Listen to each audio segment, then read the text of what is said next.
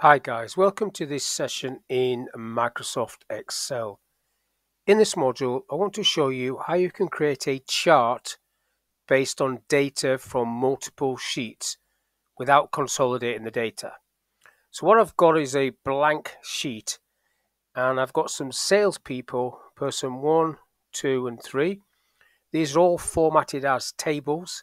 What I'm going to do on this one, on each of them in fact, is just add the total. So if I tick that, it will just add the total at the bottom there for Steve. I'll just do that for each of them. Just go to table design, tick the total, open that up a bit, and then the same for Anne. Click into the table and I'll get that. So those are the three cells that I want to come and get for my little column chart. So I'm back to sheet 1.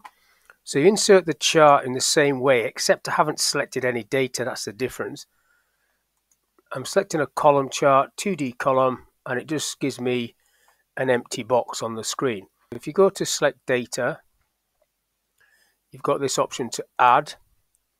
So the label I will call Steve, the first person Steve.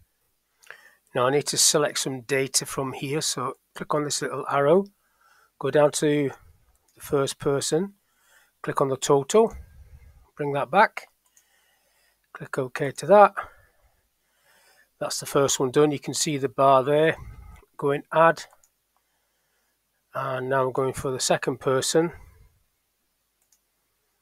clicking on that one. This is Dave, and then the last person, add. Click on that little arrow, go down, pick that one, bring it back, and this is Anne. OK, OK, and then you get the three people sitting there.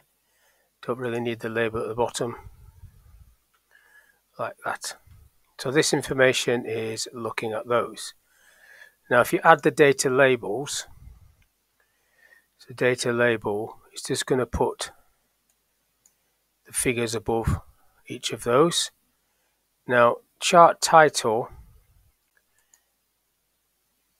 I'll just call it staff.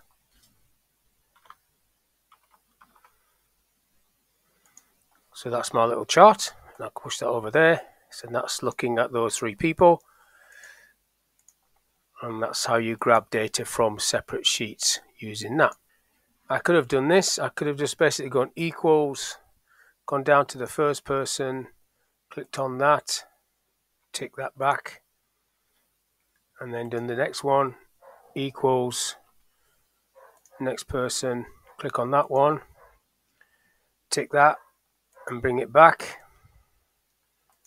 like this, equals third person, click on that one, oops, and tick and bring it back. Then you've got the three people there, and then you could just highlight those. I could put the labels there, Steve, Dave, and Anne, and you'd achieve exactly the same if I just move that over a bit.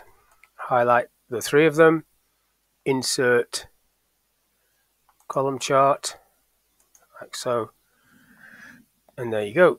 The benefit of doing it that way is you get the labels at the bottom, whereas I didn't get the labels at the bottom there, the series labels. So it's up to you which way you want to do it, whether you find it easier to do it like that, we're starting off with a blank chart, or you want to pull the information through like this with a formula and then base the chart on it like that. It's totally up to you.